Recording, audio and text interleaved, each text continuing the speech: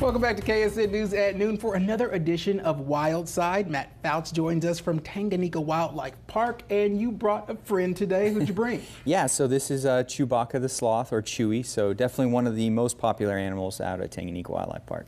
And we were just talking a little bit about Chewy. Like, what kind of food does Chewy eat? So he eats primarily vegetables, but he gets some fruits as well. So his favorite is actually pears. So that's like his absolute favorite. But you know, that's more of a treat for him than it is a staple of his diet. And tell us a little bit about, like, where, if not at the park, where would people normally find this creature?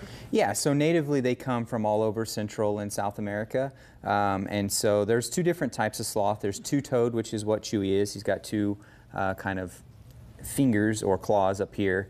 And then there's three-toed. So those are the two types that most people see. And so, but they both have a pretty broad range in Central and South America. Now, you brought Chewy, but I was asking you in the commercial break, is Chewy the only sloth you have at the park? And you said no, Chewy has a friend. That's right. So Chewy has a girlfriend. Her name's Molasses. But we actually have 4 sloths. So we have Sydney and Oscar as well. And so if you do our behind-the-scenes sloth experience, you'll get to meet the different sloths that we have. And so it's a pretty cool experience. And it is spring break. I know hopefully you guys are getting a lot more business out there.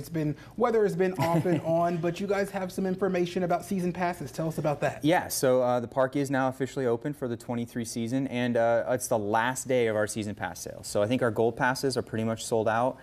We have silver and basic passes, and you know, I don't know if they'll sold out, but this is the only opportunity for people to buy the basic passes right now, which are only $24.99. So if you came out to the park today, admission would be $40. The season pass sale is only $25. Like, you can come as much as you want all season for $15 less than it costs to get in the park for one day. So highly encourage everyone to take advantage of that, and then come out, see Chewy, see our new baby rhino, Marjan or MJ, and you know, just come out and do the splash park all summer. So great deal. All right, Matt, sounds like something for everybody. Yeah. Thank you so much. We'll be right back.